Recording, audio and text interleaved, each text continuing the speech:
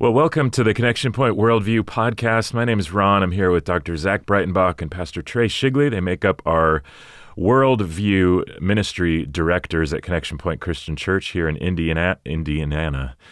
Indy is my dog, Anna is my wife, and so we all reside here in Indiana, and that's also where this ministry resides. This is a podcast that's really designed to help you as a parent or guardian go deeper into places that your student has already gone, and this particular episode is another installment of a series that you guys are doing with the middle schoolers right now on the story of the Bible, which is really kind of the story of Christianity because it goes into church history, which obviously is beyond the Old and the New Testament. So, Trey, what's this series all about? Can you give us a summary of last week's teaching as we get going?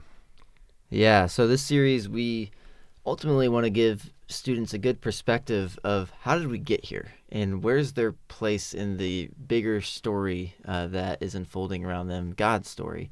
And so we're covering kind of a summary of the Old Testament and then the New Testament, just seeing kind of the story of the Bible, but then also continuing that through Acts and church history. And then it's like, well, all of these church denominations and splits and, Christianity is so unique. What is the basics of what it means to be a Christian? Like, what are the Christian essentials? And so that's kind of the overview of the series as a whole. And last week we started the series, and so we did an overview of the Old Testament. And the Old Testament answers a lot of big worldview questions. And kind of, there's so many small stories in the Bible, and those are the things you learn growing up, and you pull good lessons from them. But when you look at the Bible as a whole, it all fits together into one big overarching story, answering questions like, well, where did everything come from? What are humans? Where are humans from? And what went wrong with the world? And then what is the solution to the problem? And where's everything going? How's it going to end up? So those are kind of the big worldview questions that also make up a story. And the Bible itself can be viewed through that. And so last week we talked about creation and how God created everything out of nothing, and it was good, and humans are made in his image. And we were in perfect unity with each other, with nature, with God. And then obviously what went wrong? This is what we call the fall. And this is humanity rebelling against God, being deceived by Satan, and choosing to do things on our own terms and walking away from God, and sin entering the world. And through that, death, physical death and also spiritual death, separation from God. And then the rest of the Old Testament, we gave a brief overview, and it's essentially just preparing the nation of Israel to receive the Savior, to receive Jesus. So through Adam and Eve and through Abraham, Moses, David, the prophets, they're constantly looking forward to someone who will crush the serpent, who will obey God's law perfectly, who will reign forever, and who will rescue them from what we're enslaved to. And so that's kind of what we covered last week. Awesome. Yeah, so if you want a little deeper dive, you can obviously go back and listen to last week's episode on this. But Scripture can be viewed then as one big story. And the Old Testament talks about creation, the fall, and then the setup for the ultimate hero. So how is Jesus the climax of the story?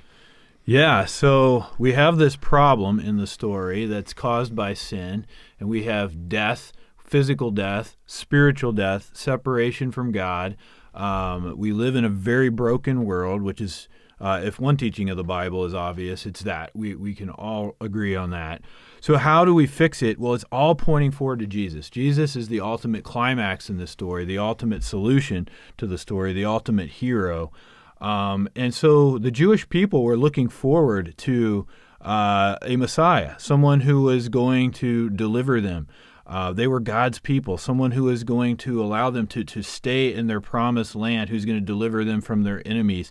But Jesus, the Messiah, came, and the plan was much bigger than that, right? The plan is to solve the human problem that we all have ever since Adam and Eve with sin entering the world. And so Jesus came to be a suffering and dying Messiah, not a conquering Messiah who gives Israel their land.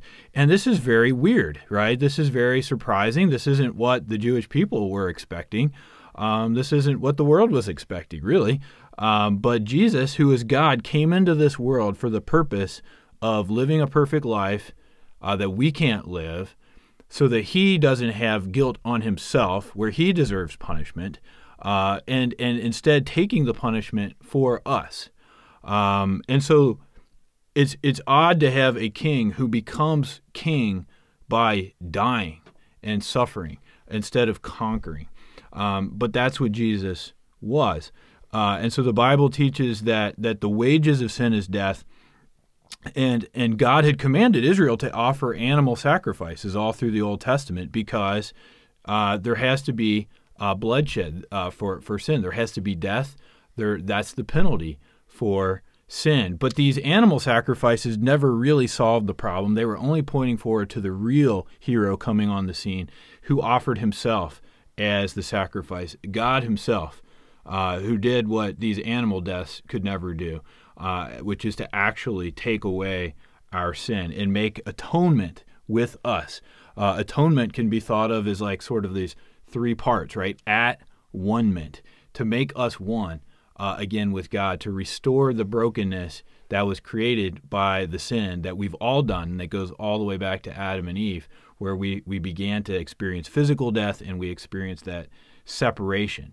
So from separation, there's at one-ment. There's reconnection back with God, that we're saved by grace through faith. And this is the amazing story that solves the problem of sin and death and paves the way for us to no longer have to experience the consequences of being separated from God by our sin. And so Jesus in this way is what all of the Old Testament points forward to, and everything that comes after him looks back upon. He's the center of the story. He's the climax of the story. He's the solution to all the problems that we have created with our sin and rebelling against God. Awesome. So we see this then in the New Testament. We get the incarnation, and we get the ministry of Jesus here on earth. We get his life, his death, and resurrection there in the opening of the New Testament, the Gospels. But before Jesus leaves, he sets up the church and gives it a mission. Can you unpack what that looks like, Trey? Yeah, so Jesus, it's so crazy because he tells his disciples, hey, I'm going to leave you. And they're like, no, please don't. He's like, no, I'm going to leave you, and it's going to be better, actually, when I leave. And they're like, well, I don't understand how that will be. So he actually kind of ascends, goes into heaven, but then sends his Holy Spirit. And his Holy Spirit then dwells in everyone who trusts in Jesus. And he gives, right before he leaves, he gives the church a mission. And when we say the word church, it's not, Connection Point Church or whatever church down the road. When we say like the church, we're talking about everyone around the world who trusts in Jesus, who are Christians. And that's what's amazing about Christianity is it's so diverse, so full of people from all languages and all countries and just everywhere, all around the world. And all of us who trust in Jesus are the church. And so he gives his disciples, the very first church members, kind of a mission.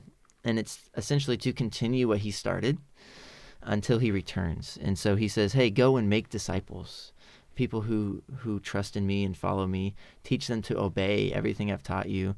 And I want you to also baptize them and kind of grow this movement that he has started. And so the church started then, and Jesus left. He sent his Holy Spirit, because without the Holy Spirit, this would be an impossible task. But with the Holy Spirit, then we're actually given the power of God to accomplish it. And he uses this metaphor for the church. And this is used all throughout the New Testament. Paul uses it a lot, but he talks about how Jesus is the head and the church is the body. So he's the head of the church, which means kind of in charge. He's the ruler. And then the rest of the church is his body. It's how he acts and moves and interacts with the world. And so what's amazing about our physical bodies is it's made up of so many different parts. and they're all unique, and they all need each other. They work together. They have different roles, and that's the same thing with everyone in the church. Every one of us is unique. Every one of us is created with a different personality, different passions, different skill sets, and placed in different places and times. And so we all need each other to carry out the mission of God, and we're all under the direction of Jesus, who is the head of the body. And so that's what the church kind of mission is to continue the work that Jesus did, to love God, to love others, to worship Jesus as Lord and Savior and King, until Jesus returns. And that's the period of time and the part of the story that we are still currently in. Yeah, so you can see the mission kind of take flight there in the book of Acts, and the gospel goes out not just to Jewish people, but to non-Jewish people as well. And then the epistles that round out the rest of the New Testament, these letters that were written to those local bodies of Christ that were beginning to spring up all over. And like you said, the church portion of this story is the part we are in now. But how does Scripture say the story will end, Zach? Yeah, so even though Jesus has conquered sin and death, and he's the hero, and he's already completed the mission, we still die. We still suffer. The world's still broken. So you might say, well, how does that work, right? Well, even though he's conquered sin and death, and the victory is won, it's not going to be, we're not going to see all of that until he comes back, right? He's already lived the perfect life. He's already died in our place. The offer of salvation is already out there. We're already in the church age, and he's patiently drawing us to himself to take advantage of what Jesus has done. But one day, this broken world is going to come to an end. And then we're going to see the full fruits of what Jesus has already done. And he's going to come back, and he's going to raise the dead. All humans that have ever lived are going to be physically resurrected, just as he was resurrected. Those who've accepted him to a resurrection body, as he has, that's perfected. And so we're all going to stand judgment before God. He's going to return on the clouds, just as he ascended to the Father in the sky. The disciples were watching him go as he just sort of lifted off, and an angel shows up and says, hey, he's coming back the same way you saw him go. He's going to return on the clouds. When he does, the dead are going to rise.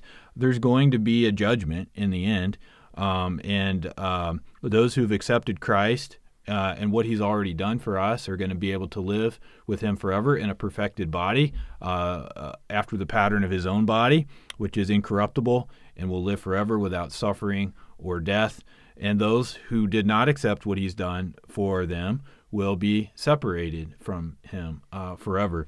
And God's going to perfect this world, right? He's going to burn it up, as it says in the Bible, that the heavens and earth will be purified by fire and made new. It talks about this in 2 Peter chapter 3.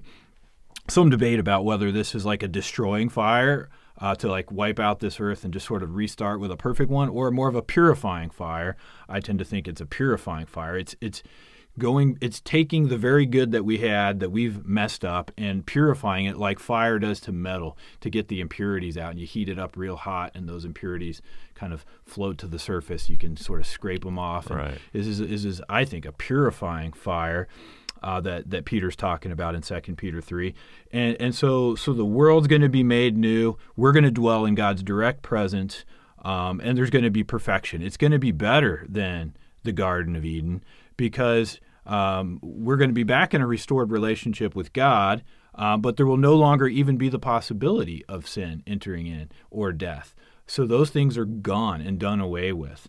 And there's a very beautiful passage that we read in Revelation where it talks about this, Revelation 21, 1-4. You might read that with your student about the old heavens and earth passing away, and how God will now, his dwelling place will be with man, and death will be no more, and neither will there be mourning or crying or pain. The old way of things has passed away. And so it's going to be amazing. And so then that'll be how it all ends. And you want to be part of that story, right? You're in this story, and you want to be what you were created for. And you were created to be with God forever, and for that to be where you end up. And so don't reject what God is offering you, right? That's that's the key thing for us to remember as we're going through this story is don't miss out on how you're supposed to be there for the conclusion of this story, and it's going to be an awesome conclusion. Don't miss it. Yeah, that's great. Well, I mean, it's our conviction, obviously, this is the true story of the whole world. And in this story, we definitely aren't the hero. That would be Jesus. So what kind of role do we play? Yeah, so many times we make ourselves the hero, which is understandable. But looking at this story, and you're right, what's so amazing about this story is it's like more epic, greater than any story that's ever been told, but it's also true. That's unbelievable. Like, it's the best story ever told, but it's also the most true story ever told. It's not fiction or fairy tale. It's amazing. And so, yeah, Jesus is for sure the hero of the story, but that doesn't mean that we are insignificant or that we don't have a role to play. It's not about us, but we really can have a purpose and can make an impact. And so our first role, first of all, is to accept Jesus as the hero, and accept the offer that he's giving us of restoration and freedom from the effects of the fall, from the effects of sin. He wants to free us from Satan, from death, from kind of this broken relationship that we have with God, and he wants to restore us. And so the first part of our role is just to become children of God, to say, Jesus, I need you, and I receive and accept everything you're offering to me. I lay down kind of my rebellious ways, and I'm choosing to embrace you. And so that's the first thing. But then the second is God is so gracious and good, he actually chooses to work through us to do his work, which I don't know if I would always use people to do my work, but God wants to partner with us. And it's this beautiful opportunity that we have. And so being a part of the church globally, that always looks like being a part of the church locally. And so becoming a part of a local church that's carrying out the mission of God, that's really following the Great Commission, making disciples, that is loving the people around them. And so partnering with the mission of God until he returns. And so we do that until he returns. That could be today. That could be tomorrow. That could be hundreds of years from now. But the church is going to continue to be faithful, and we have an important role to play in that.